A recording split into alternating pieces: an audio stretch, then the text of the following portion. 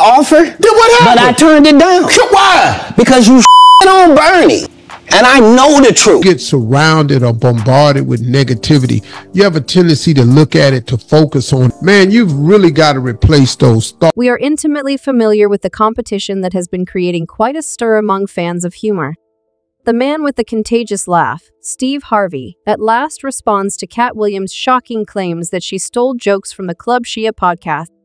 Prepare for an absorbing examination of the remarkable reactions, the mysterious quiet of others, and the surprising endorsement of comic greats Ed Lover and D.L. Hawley, who completely corroborate Katt's assertions. Prepare yourself for an exclusive peek at the surprisingly comical altercation. You hear nothing that will deceive you. Prior to delving into Steve Harvey's biting reply, let us examine the absurd charges leveled by Katt Williams against Club Chi.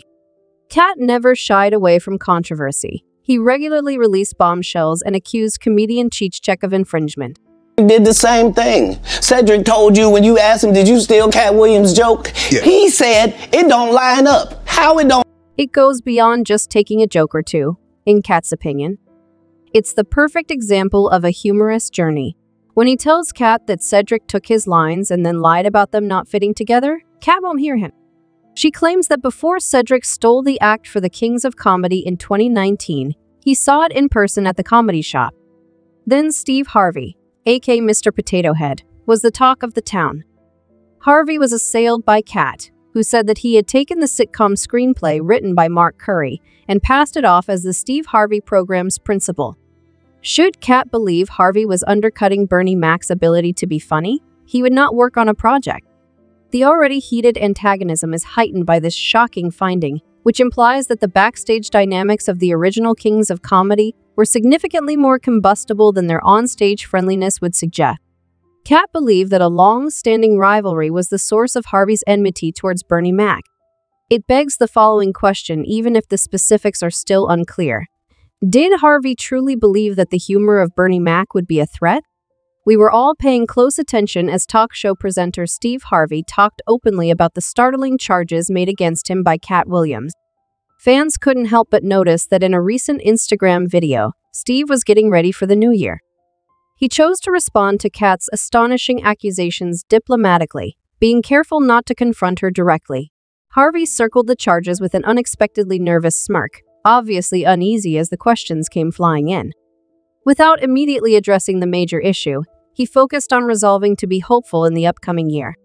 Despite being a tried-and-true tactic, words often tell us just as much about a celebrity argument as silence. When Steve encouraged people to ignore the effects of false information and concentrate on the good energy, he was taking a calculated risk.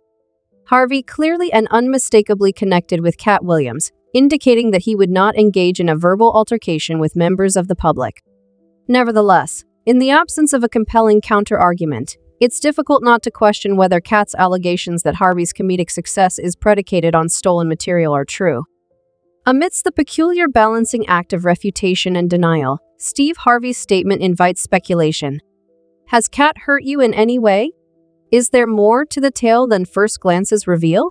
One thing is certain as the year progresses. The comedy scene is becoming a lot more enigmatic.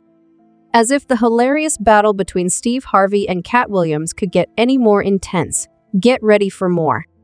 Janice McCullough, the daughter of Bernie Mac, has entered the ring, but she's not the only fighter in this continuing drama that's beginning to take on the tone of a Hollywood comedy of errors. In a recent podcast interview with Club Shay, Katt Williams made some shocking charges about Steve Harvey, and Janice McCullough felt compelled to address them.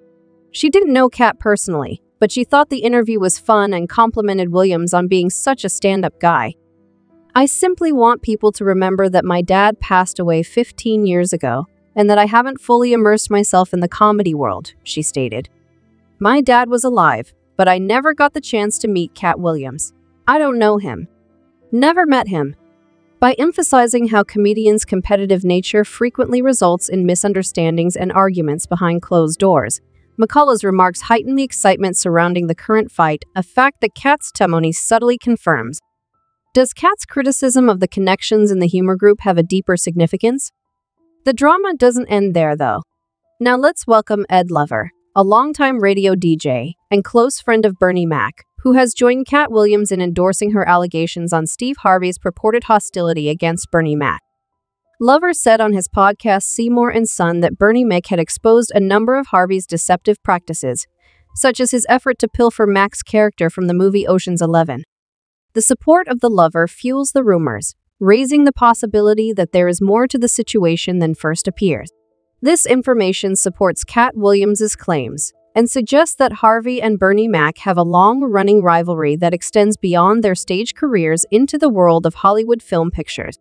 With every new discovery, the complex web of hilarious politics appears to be coming apart, strengthening the already gripping story.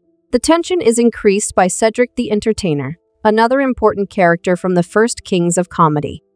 Cedric spoke briefly about the alleged hostility between Steve Harvey and Bernie Mac that occurred during the recording of the well-known comedy tour on a recent episode of the Shay Shay podcast, which Shannon Sharpe presented at the club. Cedric conceded that Mac and Harvey were both dominant males, but he also indicated that rivalry and inflated egos would lead to confrontation. Cedric's remarks are consistent with the story of increasing internal conflict within the gang, despite the fact that he omits some important elements. D.L. Hewley has already commented about the conflicts that exist between Harvey and Mac. Hewley stated in a Vlada video from 3 years prior that they had discussed the Kings of Comedy coming back before the arguments about Harvey and McDarrell's objectives. The comedian's opening act, Damon Williams, remembered a painful incident in which Bernie Mac voiced unease about material that overlapped. The layers of this hilarious drama keep exposing that the original Comic Monarchs' backstage dynamics were far more complex and combustible than their on-stage friendship was shown to be. A reunion tour appears to have been thwarted by the once famous quartet's entanglements in a web of rivalry, egos, and claimed betrayals.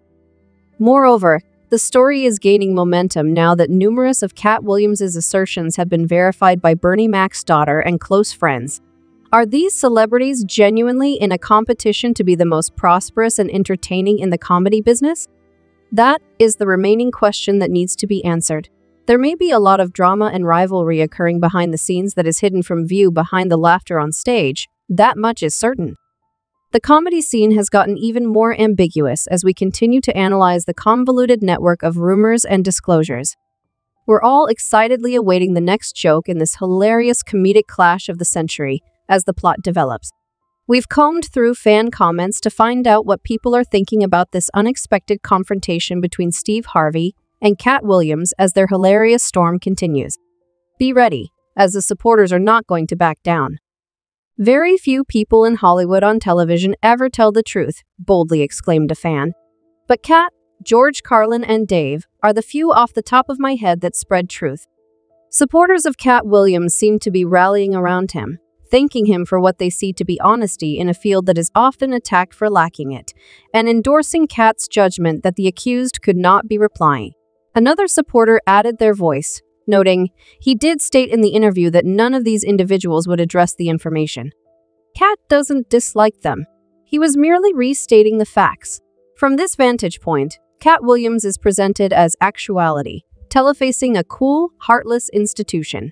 The fan contends that Katt's reasons are more driven by her desire for honesty than by a personal grudge. We've heard your thoughts on this amusing adventure, dear viewers. Are you in Hollywood, Dave, Katt, and George, looking for the truth? Or do you believe that this conflict is just another celebrity drama? Drop your opinions below, and let the comments section become the arena for your comedic verdict. Until the next punchline, stay tuned and let the laughter and commentary continue.